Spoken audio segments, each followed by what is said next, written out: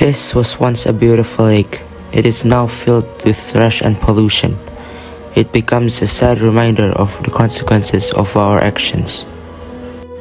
Every day, people seem to forget the importance of keeping our environment clean and dispose of waste properly.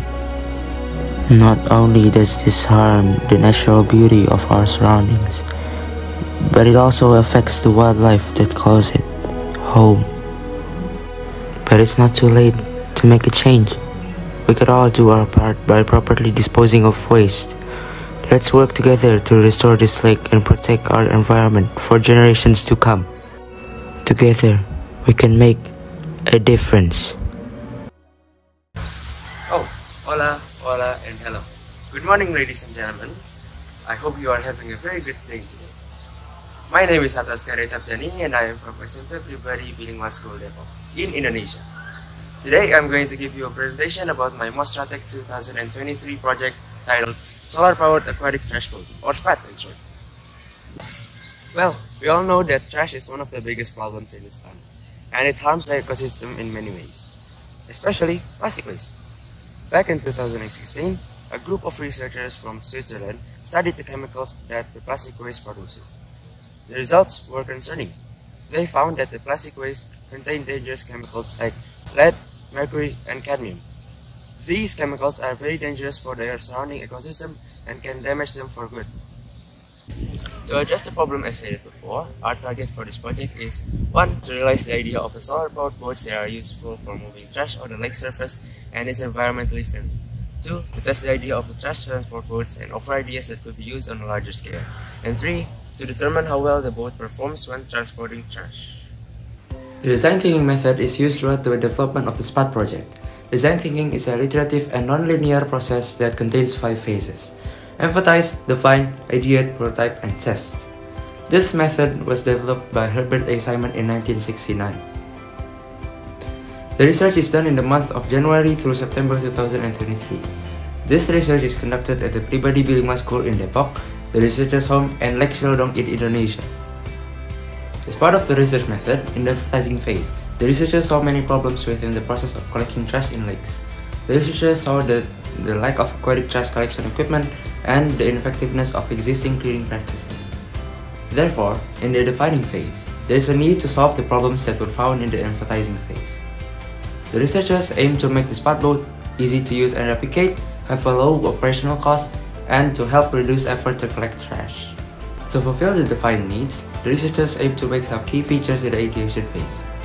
The SPAT boat is able to be remotely controlled and replicated easily, is eco-friendly, and is powered by a sustainable source. The idea is that the device will help reduce manpower and improve the coverage of trash collection. The researcher developed the concept of solar charging circuit and implemented it into the project. The concept is that the solar panel produces electrical energy that will be controlled by the solar charge controller, or SCC, which will be converted into an AC electrical flow that will charge the battery for the control box. The researcher also made the circuit of the control box. The idea is that the LiPo battery powers the ESC, which will be controlled by the help of the receiver. The ESC will control the dynamo and the servo motors to the connected remote control. This will allow the boat to turn 360 degrees and move forwards. This is the front, top, back, side view of the SPAT boat. The last part of the research is the most important one, the testing phase. We are testing 4 parts: navigation, buoyancy, electrical, and trash collecting ability. On the navigation test, we tested the boat's speed, longest range of connection between the boat and the remote control, and the boat's maneuverability. On the buoyancy test, we tested the ship on its total weight and its ability to stay afloat without sinking and leaking.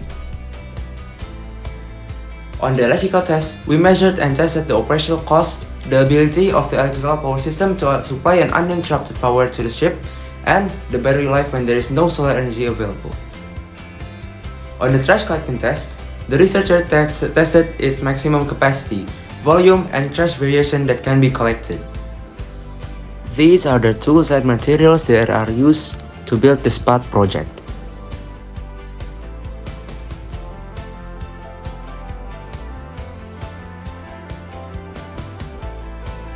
The results of the project is as follows. For the navigation test, it was proven that SPAT boat can be controlled within 150 meters of range, can move at a speed of 1.2 km per hour, and can rotate 360 degrees. At the buoyancy test, the boat is measured to have a weight of 11 kilograms. Surprisingly, the boat can still stay afloat and is well protected from water leakage. In the electrical system test, it is calculated that the operational cost is very low. It has a 5-hour battery-only life and can be 100% power sustainable with solar panel in sunlight. The trash collection system has proven to be able to collect 1 kg of trash before it needs to be collected. Trash that has a maximum height of 17 cm and a maximum width of 30 cm can be collected. The total volume of the net is 153 cm3. So, in conclusion, the SPAT boat is proven to be an excellent waste collection device. It can reach not only the lake's edge but also its center. It can collect 1 kg of rubbish at a speed of 1.2 km per hour on average. The boat has also been shown to work with a solar panel, making it an eco-friendly device. When powered by a solar charging circuit, it can run for an infinite amount of time. The boat can float with a weight of 11 kg and has a battery life of 5 hours without charging. The boat is sufficient in its term of electrical system, navigation, and trash collection abilities. The operational cost is also very small and can be free if connected with a circuit. The next version of the boat can be improved with a larger waste storage capacity and automation like conveyor belts, as well as the usage of an Arduino board to control the boat and GPS to pinpoint the patrol route and navigate the boat's chosen path. Thank you very much for your time, and I will see you on my next research.